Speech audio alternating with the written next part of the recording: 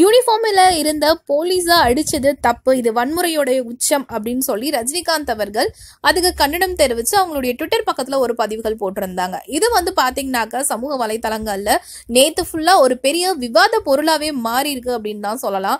ஏன்னா ஒரு பக்கம் ரஜினிக்கு அவங்க வன்முறை வேண்டாம் தானே சொல்றாங்க அப்படின்ற மாதிரியான ஆதரவுகள் இருந்தாலும், இன்னொரு பக்கம் போலீஸ் அதிகாரிகள் சமீப காலமா பொதுமக்கள் மேல எவ்வளவு வன்முறையோட நடந்துக்கிறாங்க அப்படின்னு சொல்லிட்டு நிறைய வீடியோஸ்லாம் வெளியாகி இருந்தது.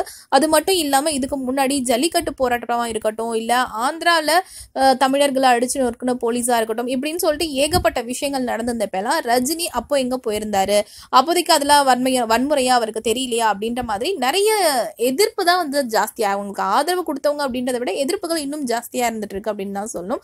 ஸோ இதுக்கு பாத்தீங்கன்னாக்கா ரஜினி அவர்கள் அவங்க போட்ட இந்த ட்விட்டுக்கு வெளியில மக்களுடைய மனநிலை எப்படி இருக்கு, அவங்களாம் என்ன சொல்றாங்க அப்படின்னு சொல்லிட்டு தெரிஞ்சுக்கிறதுக்காக அவங்களுடைய ஆட்கள் சில பேரை கூப்பிட்டு விசாரிச்சிருக்காங்க. அண்ட் அவங்க இல்ல போட்ட ட்விட்டுக்கு ஆதரவை விட எதிர்ப்புகள் ரொம்ப ஜாஸ்தியா இருக்கு, வேற மாதிரி கருத்துக்கள் இருந்துட்டு இருக்கு அப்படின்னு சொல்லியிருக்காங்க. ஸோ அதுக்கு ரஜினி அவர்கள் எந்த மாதிரியான கருத்துக்கள்லாம் இருக்கு அப்படின்னு சேகரிச்சு கொடுங்க அப்படின்ற மாதிரியும் கேட்டிருக்கதா தகவல் வெளியாகி இருக்கு.